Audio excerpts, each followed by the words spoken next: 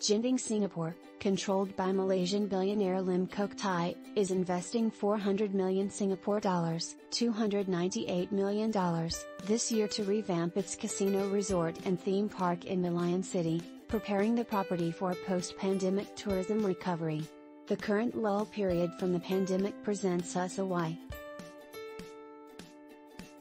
The company said its 3 hotels, with over 1,200 rooms at Resorts World Sentosa, will undertake progressive renovation works from the second quarter onwards through 2023. While the company said full year 2021 net profit doubled to 183 million Singapore dollars compared to the previous year, earnings were weaker in the second half due to a renewed spike in COVID-19 infections. Genting's rival Marina Bay Sands, which recently reported improved earnings at its Singapore casino, is also upgrading the iconic property in the central business district with a $1 billion makeover.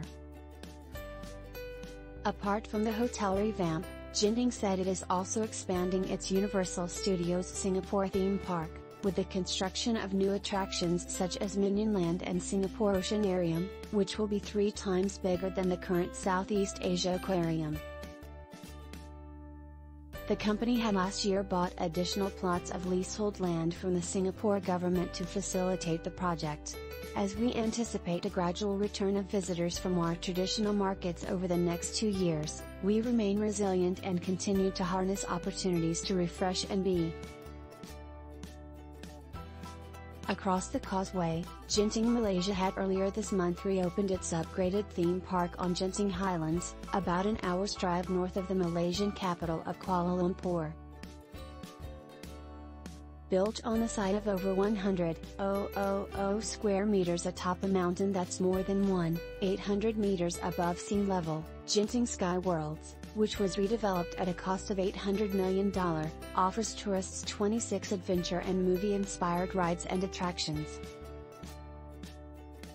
The revamp of Genting Highlands and Resorts World Sentosa is among the bright spots for Genting Singapore Chairman Lim, who stepped down last month as Chairman and CEO of Genting Hong Kong after the cash-strapped cruise ship operator filed to wind up the company. The resignation came just 2 weeks after Genting Hong Kong's German shipyard unit MV Werften went into insolvency.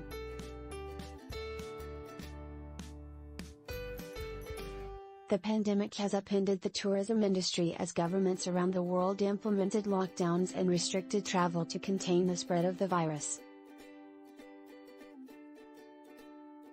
While there are early signs of a recovery and pent-up demand in the leisure travel market, uncertainties prevail as governments around the world reimpose COVID-19 curbs amid a renewed spike in infections caused by the Omicron variant.